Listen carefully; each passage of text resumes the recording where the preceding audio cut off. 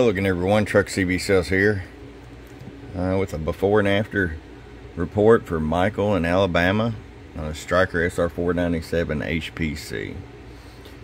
Michael read your notes, said people tell you sound as though you have a cold or a sinus issue, so I'm assuming it's real tight sounding.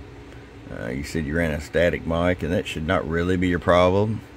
So let's just get right to it. I'm going to show you with the RF power all the way down. We got the 100 watt slug in average, 250 in peak. Average is very important to audio quality. So there it is there. We are keying 12 watts, hello, going to 14. So almost no forward average swing there. Your PEP there is showing hello, hello, hello, hello, hello, about 105. Roll it all the way up. Oh, not the top back. We want to keep the top back turned down. Oh, 72 watts all the way up. That's extremely too high. Hello. Whoa. Back swing. Hello. Hello. So it's showing 125 peak, but you've got an enormous amount of backswing. So we're going to get all that taken care of for you. Get some forward average power swing. Check out your audio circuit, make the changes we normally make, and we'll be back.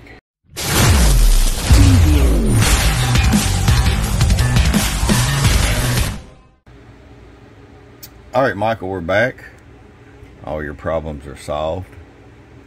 Got some great audio. We're using the Superstar mic here. I'll talk to you about one of those. And it's possible your element could be bad as well in your 636, your static, so we can talk about that. So we're going to start with RF power all the way down. 100 watt slug. There's your 3 watts all the way down. That's just in case you decide to run an amp. You can run it that low. Hello, hello, hello. Oh. 12, 13 bird average. Hello, hello, hello, hello, hello, hello. 120 PEP. Let's roll it up here. There's 30 watts. That's a good safe carrier. Show your average power swing. Notice it's swinging forward now. Hello. 1, 2. Hello, hello, hello, hello, hello, hello. So about 56 bird average. 250 watt slug PEP. Hello, 1, 2. Hello, hello, hello, hello, hello. Still right there about 120, 123.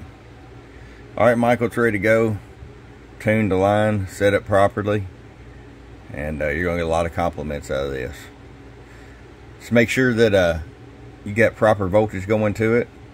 If you're running it to the taps on the truck, on a big truck, make sure you're not seeing any light dimming or any quirky things going on. A lot of times you can't get enough power fed to the taps, and you'll have to go straight to the battery. We'll get this out there to you, Michael. Hope you enjoy it, and I appreciate your patience. Looking forward to you give me a 5-star review on Google. I'd most definitely appreciate it. For your friend Truck at truckcbsales.com.